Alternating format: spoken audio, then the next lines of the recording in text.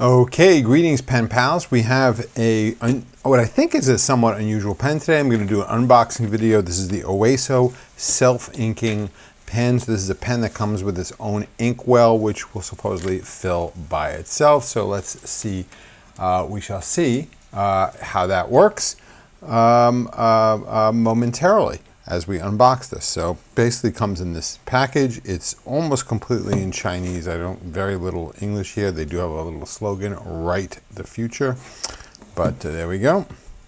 So we can open this box up. And so we have this. Oh, by the way, one other thing it came with, came with its own little bag, which has a picture of the pen and the inkwell on it. So I guess maybe if you bought it in a store, this is the bag you would get it in. So that's pretty cool. And then we have this. So let's see. Has this open up? This plastic sleeve comes off. So let's see. We have some instructions. So it's a good thing. There's lots of pictures here.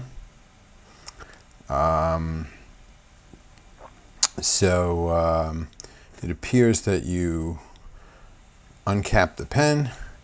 You stick the pen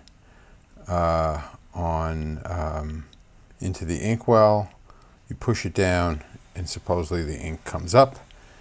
And that's it. So it fills through the back end of the pen, and then it looks like the filling mechanism comes out and can be replaced with a cartridge or converter. I think that's what they're trying to say there. That's how I would interpret those instructions. There we go. Very nice.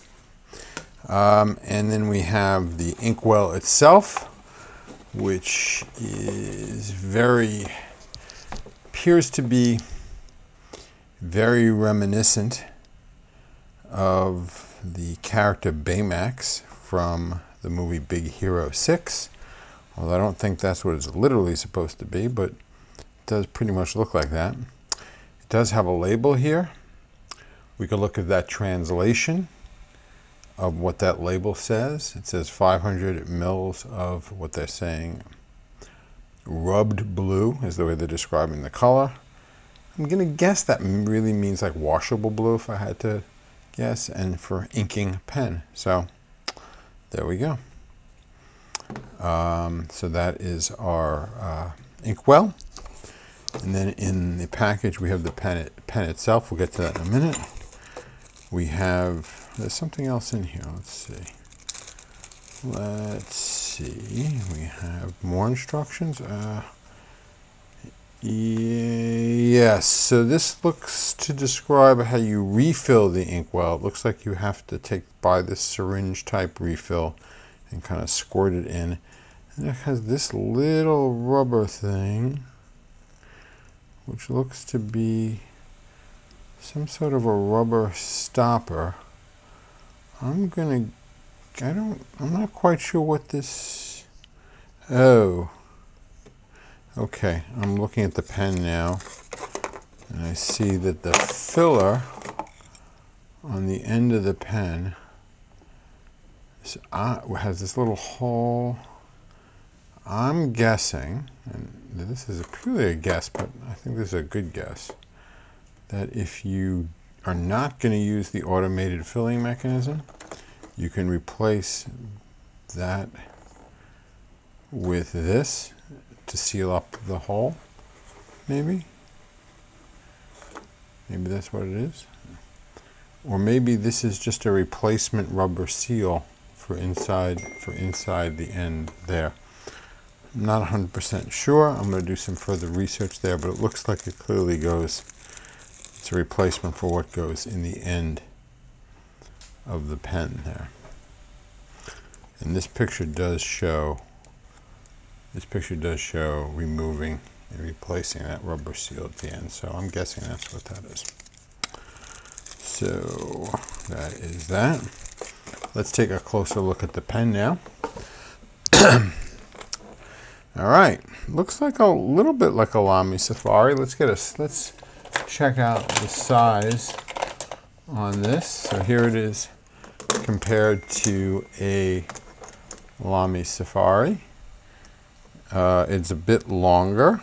It is compared to a Pilot Metropolitan if you want to do some more size comparisons. It does have this nice, very stylish looking slant here, and on the end here it's got sort of a cutout almost, or an accent that slants, makes the same kind of slant there. So that's actually pretty nice. I like that. And then it does have, it does say OASO embossed on the top of the cap. It's a pull-off cap. It does post and post nicely. And it does appear to have a Lamy style nib. So here it is compared to an actual Lamy nib. You flip it over. Yeah, this looks like you could almost certainly actually swap nibs with a Lamy pen with this.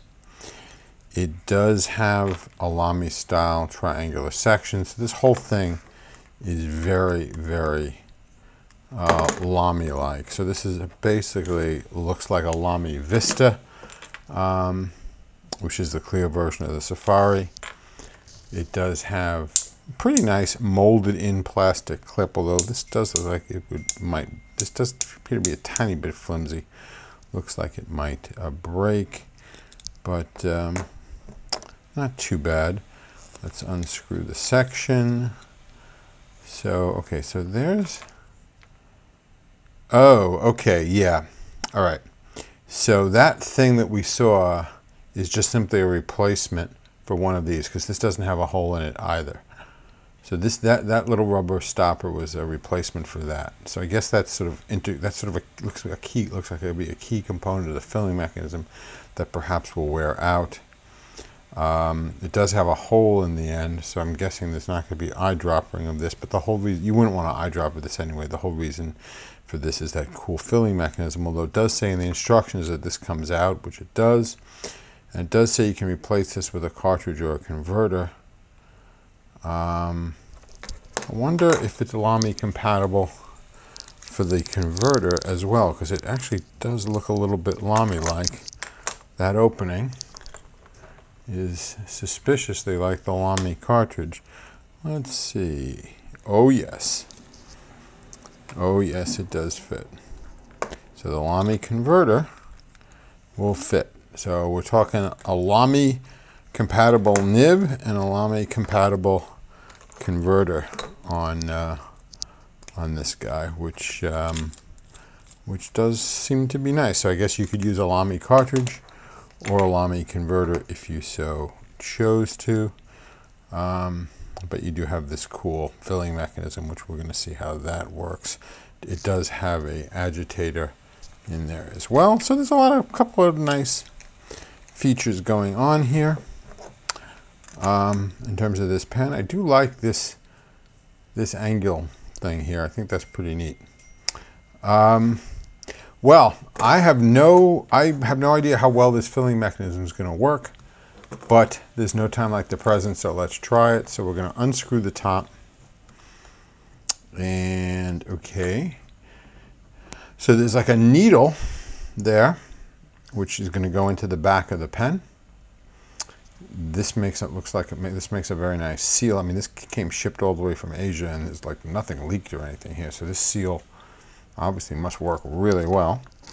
Now, it's hard to see here, but this base looks like it compresses.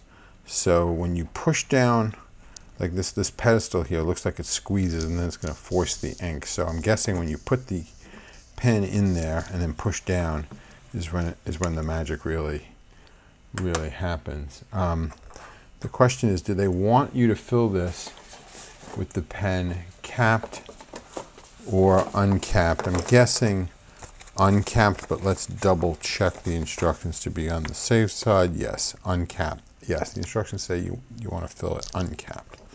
So here we go. I'm going to put it right in there.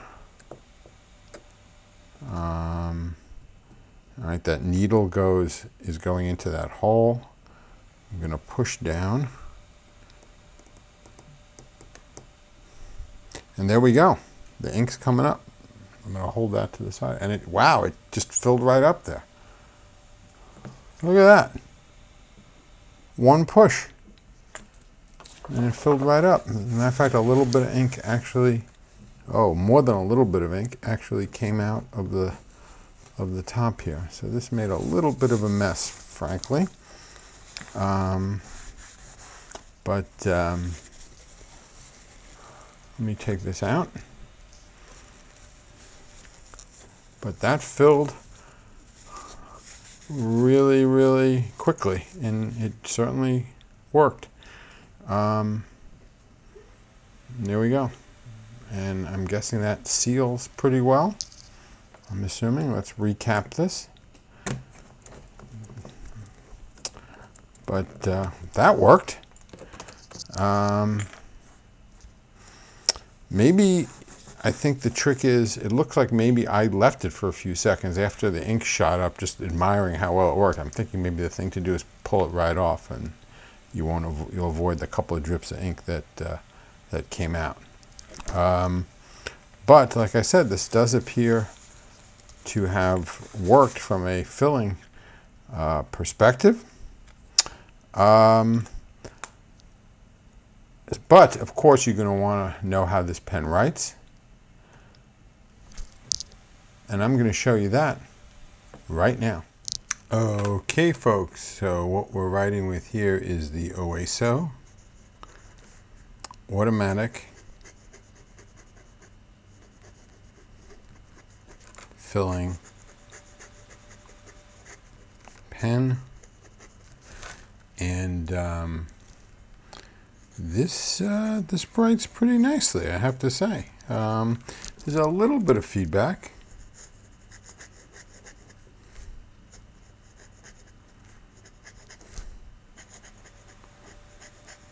But it's sort of an amount that I kind of like and I'm kind of comfortable with.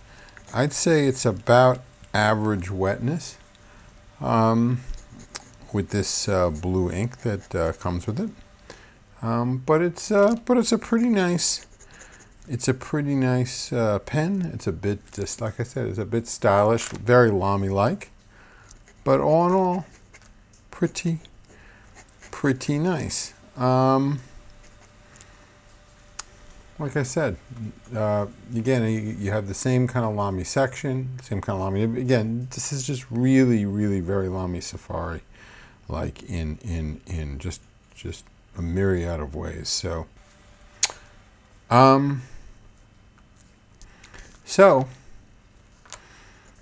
like I said, this it's a pretty nice writer. The filling mechanism is quite unique. Not 100% unique though, so if you want to go back in time, there was a pen from Pelikan called the Level, which apparently worked very similarly. I didn't have one of those, but it did work. It did work and use a similar mechanism with a proprietary ink bottle, etc. So that's not 100% unique, but this is pretty cool. This is not widely available in the U.S. as far as I know. I did have to have it shipped from over from China, but again, it's, like I said, kind of a unique little filling system, and not a bad little writer. Costs about the same as a Lamy Safari, but you're getting the pen and you're getting this whole cool ink filling system. So that's actually not a bad, and you're getting the bottle of ink with 50 mils of ink. So again, not a bad deal, really, at all. And 50 mils of ink is will go a very, very long way. So that's about it, and all I have to say about this particular pen. Again, very, very unusual pen. But again, I'm pleased with it and pretty happy with it. It did make a little bit of a mess when I was filling it, but like I said, I think the key thing for there is to maybe just, instead of sitting there admiring how well the filling mechanism works and standing there looking at it, I think I should have just pulled the pen off of the inkwell, and I think things would have worked a little bit better. But all not bad, nothing to really complain about. So I think that'll just about do it for this video for today. As always, I hope you enjoyed. Oh, before I forget, hold on a minute. I'm not quite ready to say goodbye yet. I do want to remind you folks to please like, comment, share, and subscribe.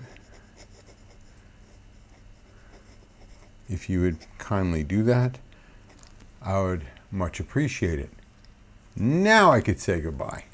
So as always, I hope you enjoyed watching this video. I will catch you next time. Have a great day. Bye-bye.